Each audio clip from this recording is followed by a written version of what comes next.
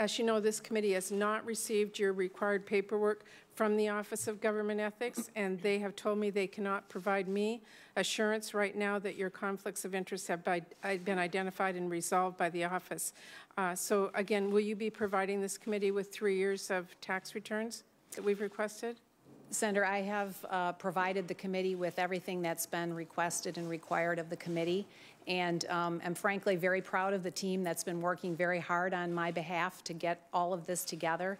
And I know that the OGE is working very hard to work through my and others' confirmation processes as well, as is the department. I'm very hopeful that we will get this resolved and to a point of resolution.